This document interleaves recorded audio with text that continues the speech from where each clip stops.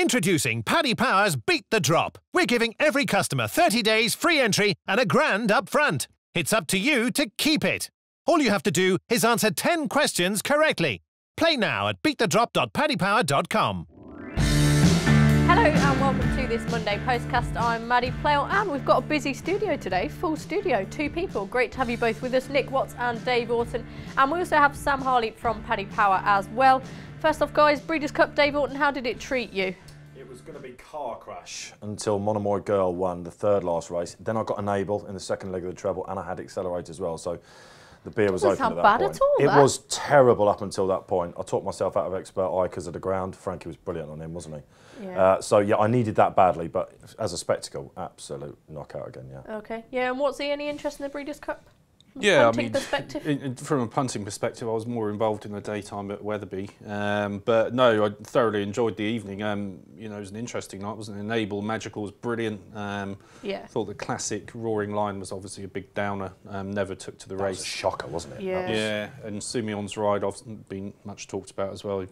I think he was generally accepted. He was a bit over the top there, so that wasn't a very edifying spectacle. But on the whole, it was brilliant and great training performance from Sir Michael Stout as well. Okay, some more on Sumion in just a bit, but let's start off with Line of Duty, Sam. I think Massar ran in this race last year, didn't he? Went on to win the Derby, but Line of Duty actually managed to win it after a steward's inquiry. How did the market react to him and future targets? Yeah, so we've left Line of Duty unchanged in the Guineas at the 16s mark, and we have him in the Derby at 20 to 1. Just looking ahead to both, he's probably not my idea of the winner at the moment. We've only seen him in maiden company on sort of home turf, with both his group wins coming in Chantilly and then Churchill Downs. So it's quite hard to weigh up the form. I suppose you could make a judgment on the basis of Arthur Kitt being 2.5 lengths behind him in fourth. But I'd like to see him in a trial next spring before I sort of consider him further. Yeah, you mentioned Arthur Kitt. I thought he ran an absolutely massive race with the sort of track biases going on. But Line of Duty, it was a nice performance. Yeah, it was. Interesting listening to William Buick afterwards as well. He said the more you get stuck into the horse, the more he responds. So he's obviously very tough. And well bred as well. Down was Jacqueline Quest, who of course got won the Guineas and then lost it in the steward's room. As for future targets, yeah, I mean he's got a Derby quote and that kind of stuff. But I think if Too Darn Hot would laugh at him at the moment, and I think he's got a fair way to go before you start fancying him for derbies. So he wouldn't be on my radar at the moment. I think they're a very good crop of 2-year-olds, and I'm not sure he's at the very top of them, but well done to him for winning at the weekend. Yeah, okay. And Dave, Expert Eye, a horse who's been very in and out. You know, as a 2-year-old, we thought he was the next big thing, but he was really impressive in the end. The Breeders' Cup Mile, Frankie on a brilliant ride, as you mentioned. And the training performance as well. If you remember him at this time last year, they couldn't get him into the stalls. He was sweaty. He was horrible, basically, wasn't he? He now settles a lot better. Yeah, it was an amazing ride, wasn't it? It seems that only our jockeys worked out that on the turf course you had to come wide to win. I'd be a bit more positive on Line of Duty. I thought it was definitely a Derby winning performance. I loved his attitude. He got murdered, didn't he, in the first couple of furlongs. I thought he did so well to win. Okay, and Sam, Expert Eye, have we got any prices for next year? Queen Anne, perhaps? Yeah, so we cut her from 16s to 8s for the Queen Anne. Just sort of reiterating what Dave was saying there about Michael Stout's training performance. Obviously the Dewhurst and Guineas were both unbelievably disappointing, and we were sort of left thinking he was sort of Group 3, Group 2 horse at best, but it's good to see him pick up the Group 1. Yeah, and it was very impressive, and a very impressive ride by Frankie to judge the pace. And as Michael Stout said, sort of coming down the straight, he was worried he'd left him too far back, but he did well to get up in the end. Yeah, he did. The star of the show undoubtedly was Enable. Dave, we'll start off with you. She's just unbelievable, isn't she? I mean, no horse has ever done what she did. She made history. Yeah. Perhaps, you know, Racing Post ratings have saying she's not as impressive as she was last year, but does it really matter when she achieves what she has? Well, it doesn't matter at the moment, does it? 3 from 3 again. What I thought was interesting on Saturday, it was the first time we'd ever really had to see her battle, wasn't it? I can't remember at the last race where she had anything upsides in the final furlong. Even in the Arc last year, she was clear. Yeah. I know that she held off Sea of Class late on at Longshot, but the race was won by them, wasn't it? If she stays in training, absolutely brilliant, yeah. We are looking at a a potentially top-class year next year on the flat, aren't we? Really strong stuff. Yeah, and I mentioned after the race, Watsy, that we have Khalid Abdullah to thank for keeping the likes of Enable and Frankel in training. So hopefully he'll take heed of that advice and keep her in training for another year. Maybe we're being too greedy, but what was your take out from the race? Well, she was brilliant. She showed another side to her game, as Dave said, that she had to battle. She really had to work for it. I mean, Magical really put it up to her, and rounding the home turn. You know, you wondered if she was going to get the job done, because she has had a difficult season. She has had her injury. She was kind of rushed into the arc a little bit, and there's, you know, obviously a trip to America to take on board, but she dealt with everything, and she got rid of Magical in the final furlong. So to do all this with her probably not being at her best this season is quite incredible. And if she, you know, if she has a good winter and a good spring where she doesn't suffer any injuries, and, you know, there's no reason why she can't come back next year and win all these top races again and show even more than what she showed this season, which is obviously still 3 from 3. So yeah, amazing, and hats off to all the team for taking this bold decision to run her. Yeah, Dave, do you think she could be vulnerable in any way next year? Yes, she's another year older. It depends if they get a smooth run. It was interesting to hear Gosden say in the lead up to it, he wished he had last year's prep, even though she might have been a bit over the top or whatever. He said, you know, the more races, the better for her. So yeah, we'll expect to see her quite a bit next season, I think. Yeah, I think she loves her racing. You can blatantly see that, can't you? Sam, what prices have we got on Enable for races next year? Yeah, so we've left her 4-1 at the top of the market for the Arc, with Sia Class 6-1. We'd obviously be amazing to see them take each other on again next year in a rematch, to see what the outcome would be. I thought the race over in Churchill Downs was probably the best race I've seen this season, just from a tactical perspective, even sort of seeing the overhead camera angle of the way Wayne Royden rode Huntinghorn, the way he sort of just kept Enable boxed in and sort of forced her to go wide, and then Magical sort of nipped in on the inside. So they really ran it to test out Enable, but she sort of answered all the questions. Yeah, she did. We've sort of mentioned Thunder Snow, but I think it's worthy of another mention because it didn't look great, did it, Nick? I mean, I'm not sure if he was breaking any rules over there. He certainly wouldn't have been able to get away with it over here. Where do you stand on that? Do you think people are making a big deal out of it, or...? No, I don't, because I think racing, a lot of it's down to perception these days, and if we're going to attract and keep the audience that you got, then you don't really want to be seeing things like that. It may have been acceptable in America and within the rules, and Steve Cawthon has come out today and said he didn't see much wrong with it, but, you know, I think when a horse is blatantly giving their all, as Thunder Snow was, is there any real need to keep going, as Sumion did? You know, I think there's just other ways of riding horses these days to try and get the best out of them without necessarily giving them, you know, whack after whack like he did. So, you know, it wasn't pleasant, it wasn't good to look at. It wouldn't have been acceptable over here, but thank goodness we've had the debate here and, you know, some robust debate too. And, you know, if that ever happened over here, I can't see it happening over here ever because of the rules. But if it did, then there'd be some stiff punishment for whoever was concerned. So, you know, thank goodness for that. Not the first time he's caught a controversy with the whip, isn't it? No, and I think it's a shame because he is a world-class jockey, but he obviously doesn't really believe in the European rules if he's willing to sort of go outside them, David. What was the difference in price? Was it 200 grand, something like that? The best part of, so for second and third.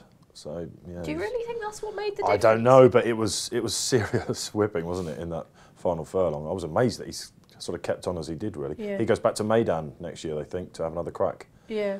At the Dubai World Cup, so that's his Would path. he be top of your list for that again? It's difficult to know, isn't it, what they send, really. We'll see, maybe Cross Counter might come out there as well. Yeah, perhaps. And Sam, a word from you on the whip use of Christophe Soumillon. Didn't look great. Where do you stand on it? Yeah, so I think the key point is the reaction of the horse to the treatment. So obviously over here we have the rulings in place that there's a limit there, and if the horse hasn't reacted positively in that period of whipping, that it's not sort of continued and you sort of ease the horse out. Whereas like 18 whips coming down the home straight by Soumillon, he clearly wasn't reacting to the treatment, and it just sort of was unnecessary. And it was just amazing to see the reaction on Twitter, and it's probably good to see the reaction that so many people picked up on it and were sort of took a negative slant on it. And that's from racing fans as well, you know, it's Brendan not from Powell, the outside course, world. Other jockeys as well. I know quite a few people who have come out and said they weren't happy with it. But talking about the Dubai World Cup quickly, any prices on Thunder Snow for that, or is it too early? I'll just have a quick look for you if you just want to come back to me on that. No worries, yeah, that's fine. Dave, you know, what do you think of our rules in this country? Well, they're probably right, aren't they? I think. I mean, I don't know. These whips aren't what they used to be, are they? Light and air cushioned. Exactly. I'm not exactly sure. I mean, when Cawthon was riding it, was the old King's Death, wasn't it? So I don't know. It's all changed since then, isn't it? So I don't know. I thought him coming out was a bit strong, really. But I'm sort of on the fence a little bit with him, I'm afraid. I think that certainly when they were counting how many at first, it was all a bit of a witch hunt with the whip, wasn't it? So it's calmed down a bit now. It just seems like it's the right spectacle, doesn't it? Yeah, it's a balance, isn't it? But in this day and age, it's something that's going to come under threat quite a lot. As you mentioned, it's perception, isn't it? Yeah, but I think by and large we've got it right over here, and I think you can, you know, racing's not losing anything by having these new rules in place. I don't think. You still see some thrilling finishes, and you see the jockeys having to use their brains to try and get the best out of their horses. You know, whipping them isn't necessarily the best way of doing that. It may help, they may respond to it, but there's other ways of getting inside a horse's head and getting them to run for you. And you know, I think it forces jockeys to look at the whole picture and not necessarily just resort to the obvious. So I think it's improved jockeyship no end, and I think we got the balance broadly right in this country. You know, and we don't witness things like we saw on Saturday. Rarely, if ever, over here now, I would say. Yeah. Okay. Over to you, Sam. Yep. So we have Thunder Snow at the top of the market at 4-1. We've Accelerate 5s, McKinsey 10s, and Tenfold 14s, and it's 20-1 bar. Brilliant, as Dave said, a long way off yet, but we'll move on to Wetherby. The good ground meant that Thistlecrack unfortunately was out. Bristol Demai didn't run, Nick, but you mentioned earlier that you were keen on it punting-wise. How did it go for you? Yeah, it was good. I did back Definitely Red because it's been shown time and again that he does excel in small fields. And when he's fresh as well. Yeah, I fancied him to run a big race in the Gold Cup last season. I thought he was one of these sleepers who'd come along at the right time. The ground all winter was absolutely perfect for him. And they put the ground up as an excuse for the Gold Cup run, which I don't buy that at all. I think he just doesn't like being crowded by other horses, and there's 15 in the Gold Cup. He was on the inside in the Gold Cup, so if you remember it. But he's really unlucky in a Grand National as well, didn't he? He won the Cotswold Chase, right? Yeah. He won the Cotswold Chase, but his jumping suffered in the Gold Cup, and I'm sure it's because he was being surrounded and he didn't like it. But when he gets on the front end in these kind of small field chases, it suits him ideally. Double Shuffle obviously went at the first, so that helped him.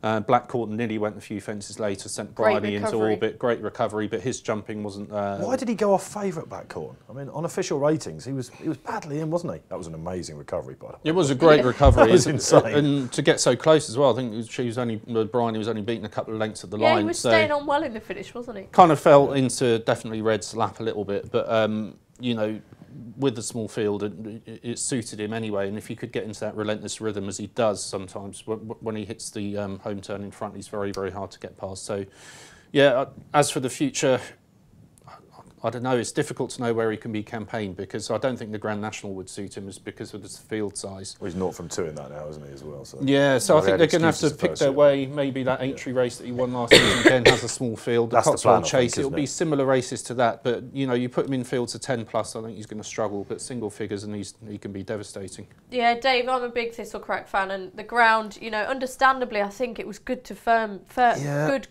in places in the end. It poses a bit of a problem, doesn't it? I mean, we're in November now. It's hard to believe. What's your take on the lack of rain? That summer drought is still having its say, isn't it, unfortunately? Especially around the West Country. We're going to see Exeter, of course, this week with the fields. Sites are terrible, aren't they? That Alden Gold Cup, which we'll get to. But we need rain, basically. We're desperate for it. Why? Because otherwise they're not going to run their best horses, and we're all going to have this sort of backlog at the end of the season, which will be a great spectacle to watch, but difficult for punters. Yeah, and it's a safety thing as well, isn't it? Understandably, horses like Thistlecrack, they've been injured. You know, you don't want to risk them on that ground.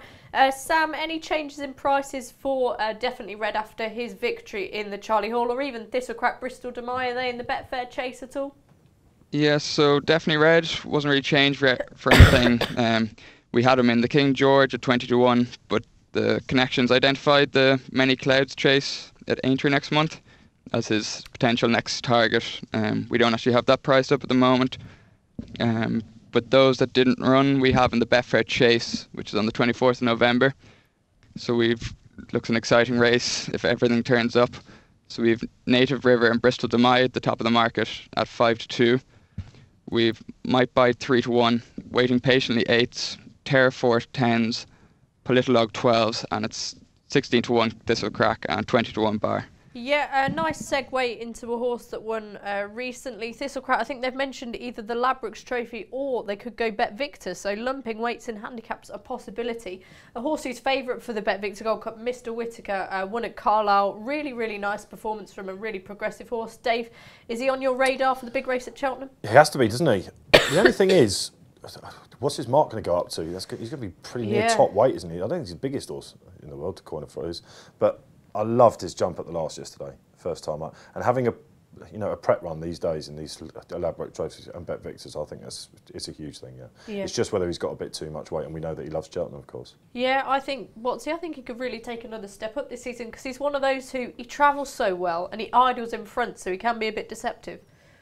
Yeah, I think you're right. I think he can be deceptive. I actually fancied Surname going into the race yesterday, and he put up a bold sight in front, but he was cooked 2 out. Was it a track for him?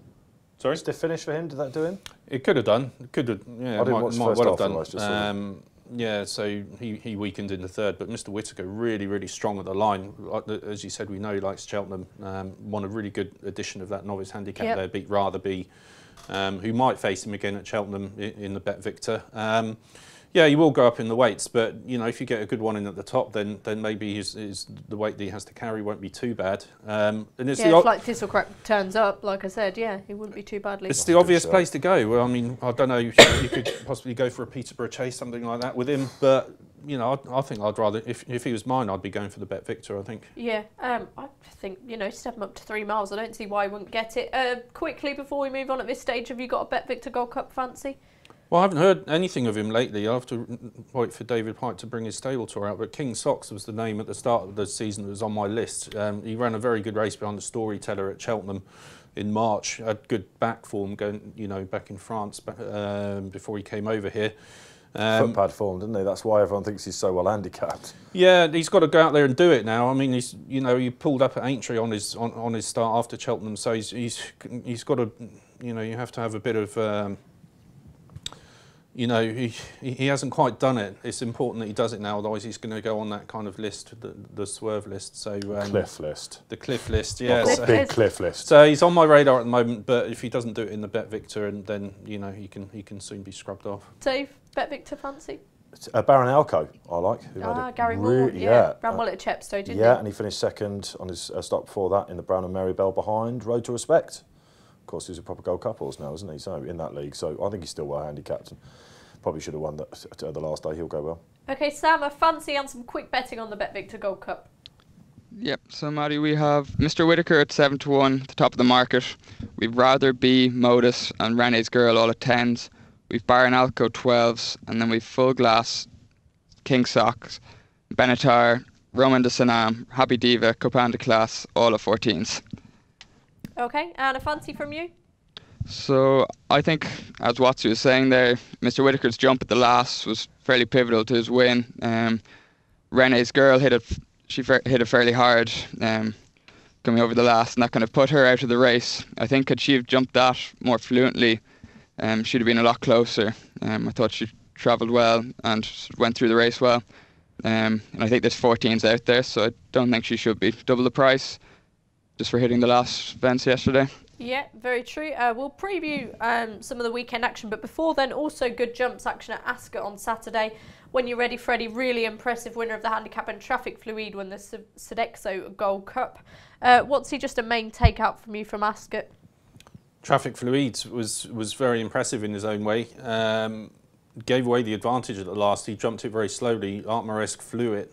So to come back, get past Artmaresque and actually won a shade cosily at the line. I never thought this horse was a real stayer. I mean, he ran in the Clarence House a few years ago behind Undersow.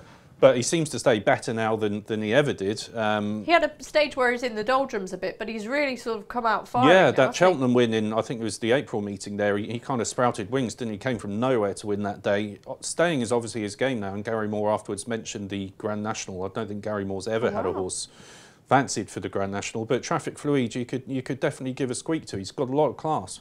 Okay, so that's a long-range future fancy. Dave, any horses at Ascot take your eye? Were you ready, Freddie? That was his big day in the sun, wasn't it, I think? The handicapper You left wouldn't him alone fancy for him that. going forward? I think the handicapper's going to muller him now. He left him alone for that little Rocco fellow, which was a rick on his part, I think, and he needs fast ground as well. So was it Benatar that won that race last year off a much, much higher mark? He won a graded chase at the Christmas meeting afterwards, so that could be a target, but he needs to improve like a stone, I think, to figure. Okay, and a quick word, we've got to say, G-Rod, Graham Rodway, Fidux, a horse that he'd followed for a long, long time. He did very well tipping that. Yeah, another cliff horse for G-Rod, so well done to him for picking him out. We'll take a quick break now before we come back and talk about some of the weekend's action. Introducing Paddy Power's Beat the Drop. We're giving every customer 30 days free entry and a grand up front. It's up to you to keep it. All you have to do is answer 10 questions correctly.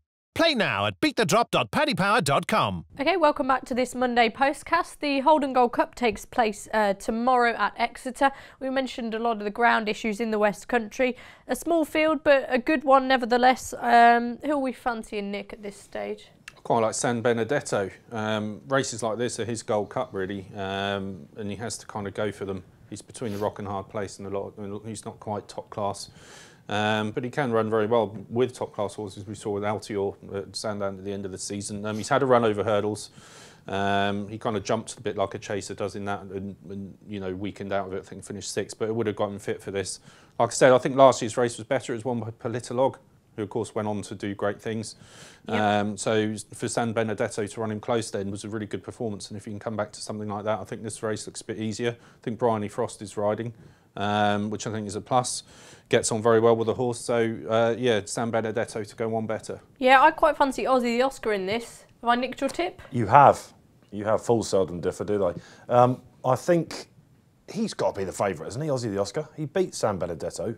Senseless. Late season, at Warwick. Late season. Is San Benedetto just not one of those that kind of always looks like he might have his day and doesn't quite Didn't he win a Grade 1 at Aintree when Politolog fell? Did he Grade 1 winner officially? He did, but he was lucky. He was lucky. But yeah. It's the Altior run you're pinning your hopes on, basically, is it? Won the run last year behind Politolog. He didn't run very well on his return, though, did he? There wasn't much wrong with that, and the Kempton run would have just sharpened him up, I think.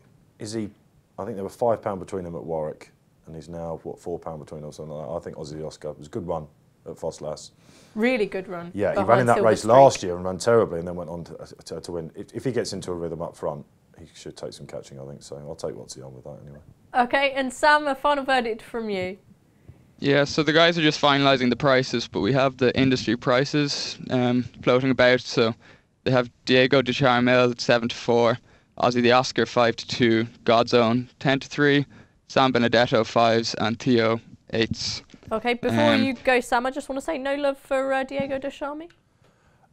Aintree form, Petit Mouchoir, who probably didn't win his race that day, did he?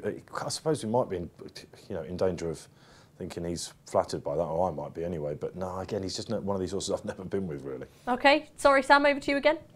Yes, I'm in the Aussie the Oscar camp as well. Thought the run in Fosslas was a very good run. He was sort of there going to the last. Ended up just being beaten 3 lengths by an improving horse in Silver Streak. Going back to chasing tomorrow, yeah, I think he's the potential to improve over fences, and he's the one I'm siding with as a potential improver. Yeah, Touchwood, he jumps very well. Moving on to the different code now at Doncaster, we have the November handicap on Saturday. There was scenes in the studio a minute ago when your fancy was declared. Yeah, massive scenes, yeah, God. Couldn't control me. Yeah, Eddystone Rock is the horse I wanted to be declared, and he's in the runners, which is great. He was 3rd in the race last season behind Saunter. It's quite a good renewal of the race, actually. Ran very, very well. And he hasn't shown his best this season, but as a result, I think he's £9 lower than he was last year, and signs of a revival. He went to Ireland yesterday for their November handicap. Finished really well in about 5th or 6th. Just shows that he might be running into form at the right time. And it's so late in the flat season now that the fact that he's finished 3rd in the race last year and the fact that he showed his best form of the season last time out suggests he's coming to the boil. He'll need to, because obviously the season's over very soon. But yeah, just the right time of year for him. Quite a strong fancy, I sense, from Mr. Watts. Dave, have you got a strong fancy? If there's rain around, the ground at the moment up there is good to firm, believe it or not. There are showers, I think, in the area. So if it's soft, then Reshun, I think, for last year's winning connections. Came back to form over mile 6 last time at Haydock in terrible ground. That would be a slight question mark. And Billy Ray is quite an interesting one. Yeah, for Mick Shannon, who's having winners all over the place, isn't he? If he gets in, that red car win, I really liked it as well. Yeah. Yeah. Okay, Sam, over to you. Yeah, so I'm with Watsy again there with Eddie Stonerock. I was actually at Naas yesterday and thought he ran a brilliant race. He sort of fell out of the stalls fairly slowly and then just finished really well. He got a gap sort of in the last furlong and finished well. He's 10 pounds lower than when he was third in it this time last year, so he has been on a decline throughout the year, but it was good to see him sort of come back into form yesterday, and if he turns up, I think he has a great shot. Yeah, it was a really nice run, and we're all over the place on the Postcast today. We're going to go back over jumps and over to Wincanton for the 3:35 Badger Ales Trophy. Always the sign that the jumps is really coming back into view. Paul Nicholls, great record in this race, won it with Present Man last year, who I believe is due to go again. What's he, any love for Present Man? Yeah, I think so. I mean, this is the meeting, isn't it, that Nicholls traditionally farms. He reminds us all of what a great trainer he is, and he doesn't just win the Badger Ales, he wins most races on this card on the Saturday. But yeah, Present Man really toughed it out this time last year. It was when brought Bryony into the spotlight, didn't he? It did really, yeah. This was the race that kind of really propelled her. It was a very, very tight finish, and she showed, you know, great horsemanship to get him home. And it's funny, I thought the Bryony Frost story might kind of taper off a little bit this season because of what she did last season, how fantastic it was. But you look at it, she's won on Froden at Aintree a few weeks ago. She was brilliant on Black Courton. She did great on Old Guard to get him anywhere near winning on Saturday. So she's riding just as confidently as well as ever. So if she's on Present Man this weekend, again, it'd be a plus for me and wouldn't put it past the horse and her to win 2 in a row. Yeah, I think in jumps racing, it's great that we have, you know, big personalities in the game. And Bryony, she always seems to be so well with the public. You know, everyone wants her to do well. She gives everyone so much time and she's so brilliant in interviews. It's a testament to her character, isn't it, Dave? Breath of fresh air, I think, is, you know, that sums her up absolutely perfectly. Yeah, she's just happy-go-lucky, and she's a bit of a nutter, I think, isn't she? That probably helps. I think she'd be okay with us saying that, wouldn't she? Yeah, okay, yeah, I think so. But this Present Man, he's only had 12 starts over fences. He's won 5 times. He's still only an 8-year-old. He was bought to win the race last year. Nicholls has got El Bandit in there as well, who we haven't seen for a long, long time, but I think they reckon that that's well handicapped. They'd be the 2 that I was looking at this stage. Okay, Sam, over to you finally. Yeah, as Dave mentioned there, probably depends which one Paul Nicholls runs or what looks like his first choice in the race. I liked the look of El Bandit when he won a novice chase at the end of last season in Warwick. He won it in impressive fashion. It was a small field. I think there was only 3 runners that day. But I think, yeah, Paul Nicholls identified him in his stable review the other day. He sort of mentioned this as the target with the hope to get a prep run into him, so maybe the ground's a concern for him. But we'll see. It probably depends what turns up here, but I'd probably side with El Bandit if he's first choice. That's it for the previews. After this quick break, we'll be having a look at the Melbourne Cup. Introducing Paddy Power's Beat the Drop. We're giving every customer 30 days free entry and a grand up front. It's up to you to keep it. All you have to do is answer 10 questions correctly. Play now at beatthedrop.paddypower.com. We're now going to look at the Melbourne Cup. We've got Nick Watts, Dave Orton and Lydia Simmons from ANZ Bloodstock here to preview the race. We've got plenty of British interest in this race. I think it's going to be coming home to the Brits. A British horse never won it before. Nick, Irish winner last year in Rekindling. First off, who's your fancy? I've always liked Cross Counter for the race. I've been pretty consistent about that. I think he's the right type. A bit stymied by the draw potentially. Could have been better, but you know, good form coming into the race. And I think the thing about the Melbourne Cup is you don't want an out-and-out stayer. You want a horse that's good over 1.5 miles and can stretch it out to 2 miles. Cross Counter strikes me as being that kind of horse who won the Gordon Stakes, ran really well in Great Voltigeur. And Form Frank there from Kew Gardens, who was just in behind him. I think he's got a lot going for him. Godolphin had come very close to winning this race before on several occasions, and they might have the right type this time to get over the line. Yeah, Lydia, you're our Australian racing expert. I think the sort of vibes are that Young Star's the best home hope. Would you agree with that? Yeah, I think her run in the Caulfield Cup was, I think you can kind of scratch that because it just really wasn't a very strongly run race. It was glacial pace.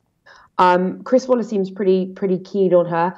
Another one that ran in the Caulfield Cup that I actually I think should run well, is Ace High. He won the Derby last year. Again, he did not like the way the Caulfield Cup was run. Also, it was soft ground, which it wouldn't have suited him that well. And he loves Flemington. I do think if he gets the right run, he could do well. Obviously, he's going to jump from barrier 22, which isn't ideal. But if he can run those first 5 furlongs and get in the right place on the bend, I think he can feature in the end. Yeah, you mentioned the draw there. From your perspective, what are the things you look out for? As Nick said, do you look out for a horse who's done well over shorter trips? Do they need to be drawn in a specific place, ground?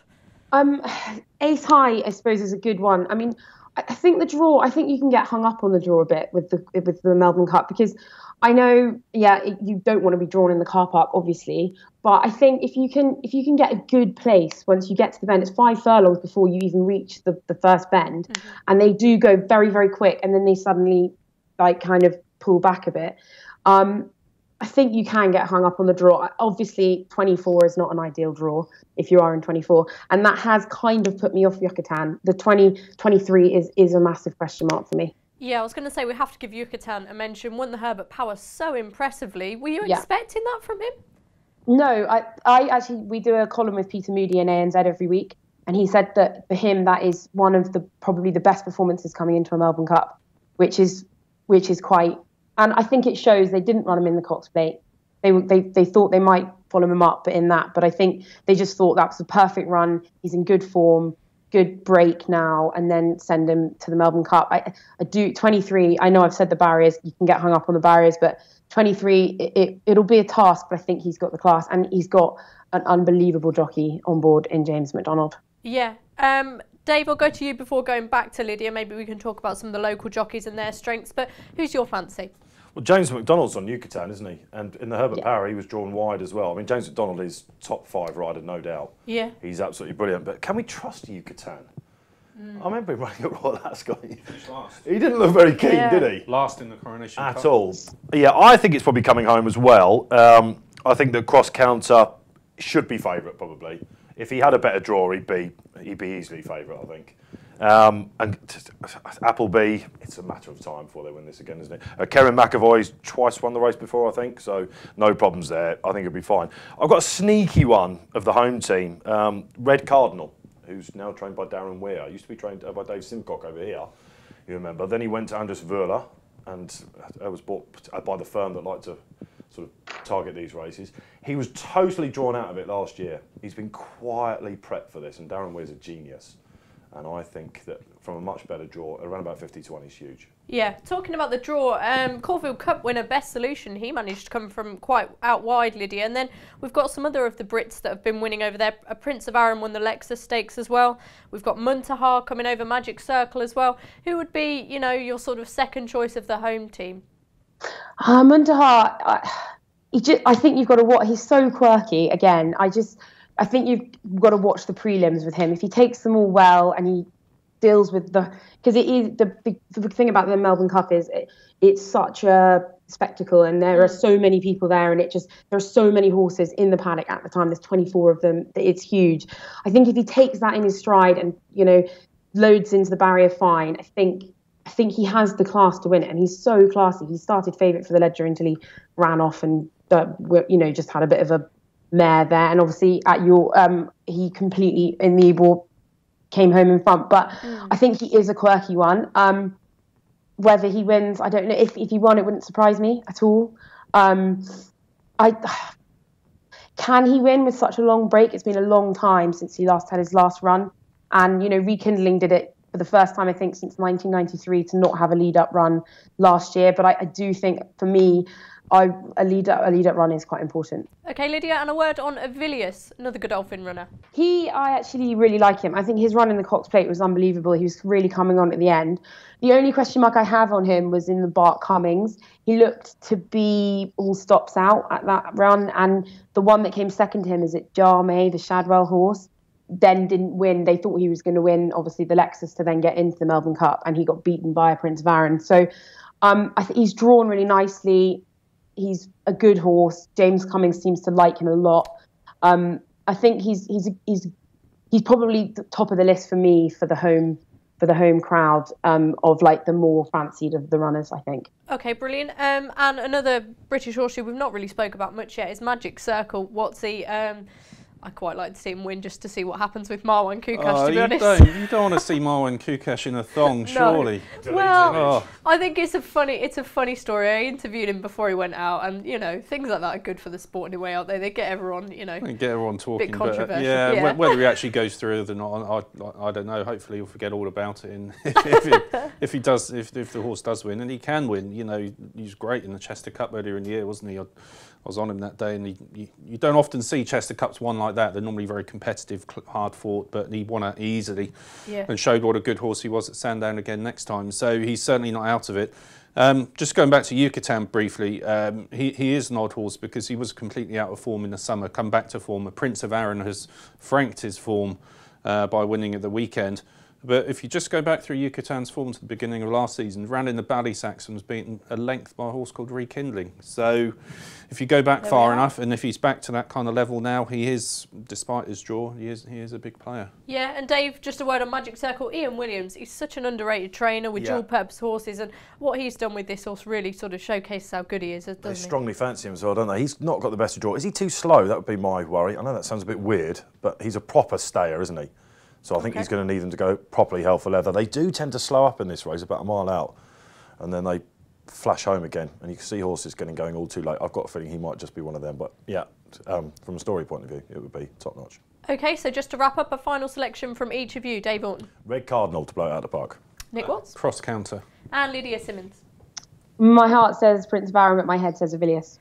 Okay, well, best of luck for your selections tomorrow morning. The race that stops a nation. It would be fascinating to find out who's the winner. Introducing Paddy Power's Beat the Drop. We're giving every customer 30 days free entry and a grand up front. It's up to you to keep it.